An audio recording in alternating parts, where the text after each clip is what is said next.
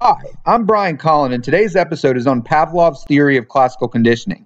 If you're having trouble studying and tired of Quizlet, check out Learn My Test for free at www.learnmytest.com. The best way to study is taking practice tests, and Learn My Test helps you build college-level practice tests without writing a single question. So before we get started, I'm just going to review what a stimulus is. So stimulus is anything in your environment that's presented to a person or an animal, and the response is the animal or human's response or reaction to that stimulus. To understand Pavlov's theory, you need to know the following terms. The first is the unconditioned stimulus, US, conditioned response, UR, neutral stimulus, NS, conditioned stimulus, CS, and conditioned response, CR. The video will go over all of these so you know them well. The first thing that Pavlov did was he presented a piece of meat to dogs. And of course, like most hungry dogs, they would salivate to the piece of meat or drool when they saw the piece of meat.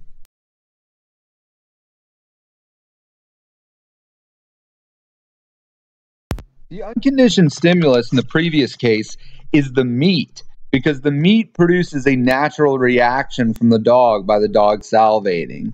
So anything that something in your environment produces a reaction that's not a learned reaction, that's called an unconditioned stimulus. Remember that an unconditioned stimuli is something that you don't have to learn. So you don't have to learn to feel pain after you get pricked with a pin. You don't have to learn to get sick after being exposed to bacteria or a virus. Food, bacteria, viruses getting pricked are all examples of unconditioned stimuli. Your reaction to an unconditioned stimulus is called the unconditioned response, or UR. For example, the UR for getting exposed to bacteria is getting sick, or the UR for getting pricked with a pin is feeling pain.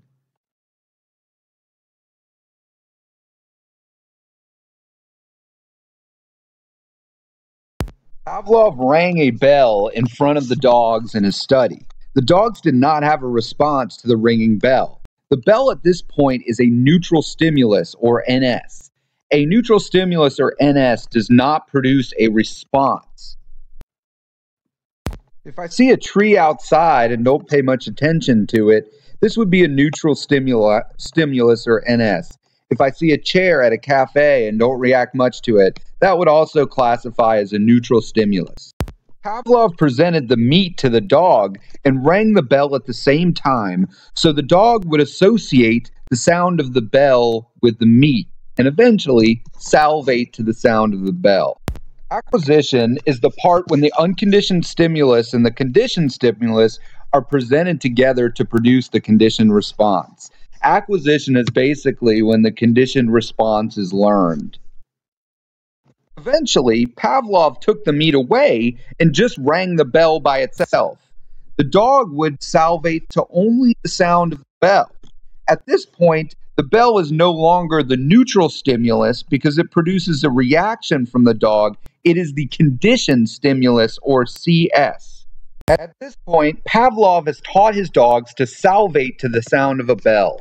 The dog's salivation response to the bell, or the conditioned stimulus, is the conditioned response, or CR. So any response to a conditioned stimulus is a conditioned response, or CR.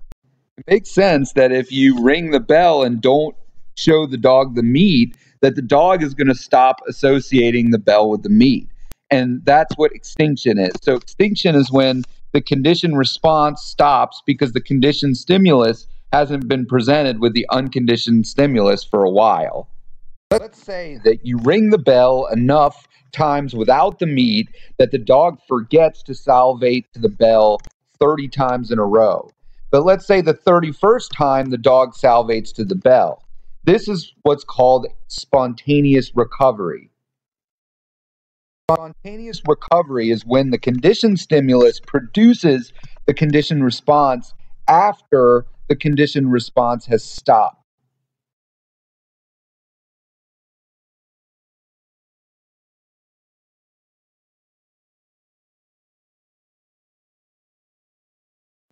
So let's break classical conditioning down using an example. Let's say you ate a cheeseburger with bacteria in it, and the bacteria in the cheeseburger made you sick. And then you were no longer wanted to eat cheeseburgers again because you associated the bacteria in the cheeseburger with all cheeseburgers. So in this example, the bacteria in the cheeseburger is what's causing you to get sick.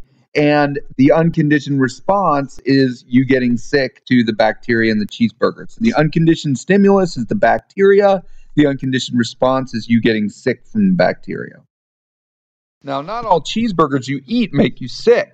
But since you associated the cheeseburger or the conditioned stimulus with the bacteria, the unconditioned stimulus, and getting sick, the unconditioned response, now the cheeseburger, the conditioned stimulus, produces a sick feeling or conditioned response. Hi, my name's Brian Collin. I'm a psychology instructor and I have a PhD in educational psychology. I created Learn My Test to help students maximize their study time and ace their exams. So if you're tired of Quizlet, check out Learn My Test at www.learnmytest.com. It's 100% free. If you're taking psychology and you want me to send you some of my practice tests or practice tests that my students have made to help you study for your exams, add me as a study buddy on Learn My Test. My email address is briancollininstructor@gmail.com. That's briancollininstructor@gmail.com.